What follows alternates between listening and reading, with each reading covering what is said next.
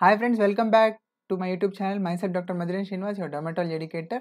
So just believe in yourself even if you don't. At least pretend that you do, because at some point you will finally start believing yourself. Okay, all that needs is a little bit of patience and also courage. So this is our today's MCQ, not true about angioedema. So you need to identify the incorrect statement, and if you have answered it as option number D, then you are right. So let us see few points about the angioedema, which is very important histamine related disorder in dermatology. So option A says it is C1 esterase inhibitor deficiency can lead to angioedema. This is absolutely right statement, right? Yes, there is one form of angioedema which is called as hereditary angioedema. Hereditary angioedema. Yes, in which we can see C1 esterase inhibitor deficiency. And yes, angioedema or angioneurotic edema, it is known as Quincke's disease. This statement is also right.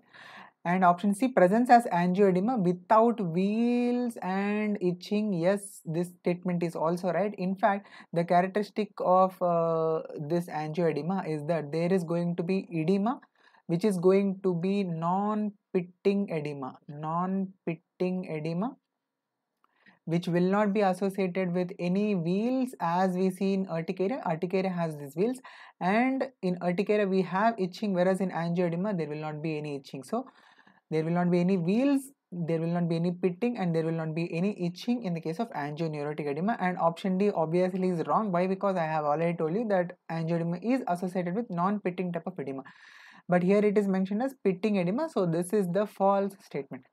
So if you look at the clinical images of the patient, if they come to our, they come to us for the diagnostic purposes, you can clearly observe that there can be swollen eyelids, and also there can be very characteristically swollen lips.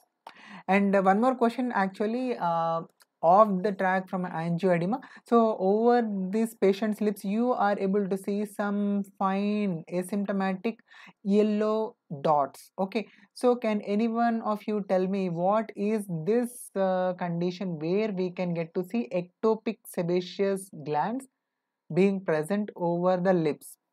So all I want is, what is the name of this diagnosis? Very, very important from your dermatology PG entrance point of view. So in this basic hereditary angioedema, which is autosomal dominantly inherited, so there is going to be C1 esterase inhibitor deficiency, because of which ultimately what will happen, there is going to be elevated levels of bradykinin due to various mechanisms. We are not going to go into the details of that, but because of this bradykinin elevation, there is going to be in the cutaneous, we can see non-pitting type of edema which you are able to see, and not only skin but also bowels can also get edema, because of which abdominal pain, that is abdominal cramps, can be there. And not only that, this condition can become life threatening if in case there is edema of the larynx. So this is a medical emergency at in few cases.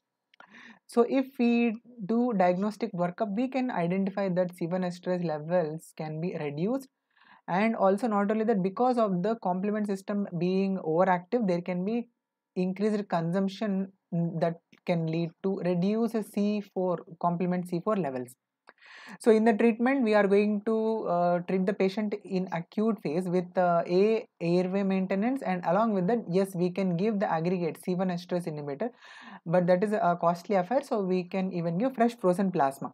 And for the maintenance purposes of these patients, we can make use of the anabolic steroids, which are danazol, stanozol, and also plasminogen inhibitor can be used, which is tranexamic acid, which is routinely used in the gynec department actually.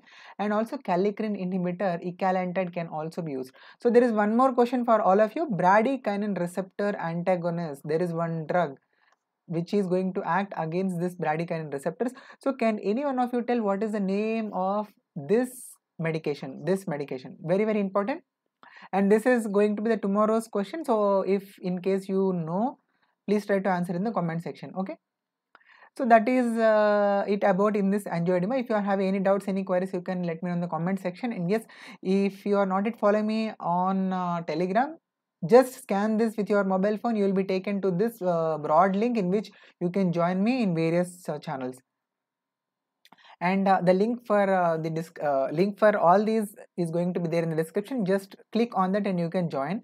And any specific topic you want me to discuss related to dermatology, you can please leave it in the comment section. I will be watching, I will be checking out the comment section. And I thank you so much for watching this video till here. If you wish to watch more of these derma related videos, please do subscribe. The link will be there here.